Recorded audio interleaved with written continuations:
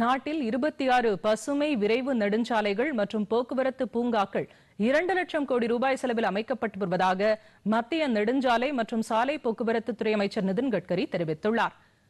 மும்பையில் கட்டுமான பொறியாளர்கள் மற்றும் துறை சார்ந்த வல்லுநர்கள் ஏற்பாடு செய்திருந்த தேசிய கருத்தரங்கில் கலந்து கொண்டு பேசிய அவர், சாலை கட்டுமானம், நதிகள் இணைப்பு, சரக்கு வாகன போக்குவரத்து வசதிகள், நீர்ப்பாசனம், பேருந்து நிலையங்கள், கேபிள் கார் போன்றவற்றிற்கு அதிக வாய்ப்புகள் உள்ளதாக அமைச்சர் குறிப்பிட்டார். இந்திய கட்டமைப்பு திட்டங்களை உலக தரத்திற்கு ஏற்ப உயர்த்த வேண்டும் என்று மத்திய நெடுஞ்சாலை மற்றும் சாலை போக்குவரத்து துறை அமைச்சர் கூறினார். சிறந்த தொழில்நுட்பம், ஆய்வு, வெற்றிக்கு உதவும் நடைமுறைகள் போன்றவற்றை உலக நாடுகளிலிருந்து நாம் பெற்று கட்டமைப்பு வசதிகளை மேம்படுத்த வேண்டும் என்றும், சிமெண்ட் போன்ற மூலப்பொருட்களுக்கு மாற்று கண்டுபிடிக்க வேண்டும் என்றும் அவர் வேண்டுகோள் விடுத்தார்.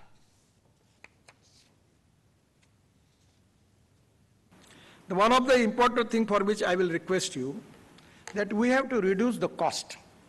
That is very important. But in the private sector, you should be very cautious about it, how you can reduce the cost. Don't talk anything about anybody.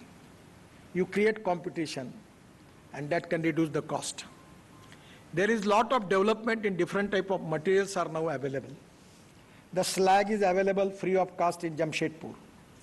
In Australia, one of the Indian engineer has invented and he is using the slag for airstrips and road construction. So the waste material is already there. My idea was to use all that Gazipur waste, municipal waste, used in Delhi Meerut Express Highway. But we need to segregate the waste and no one was ready for that. So now you can use the all waste material in it.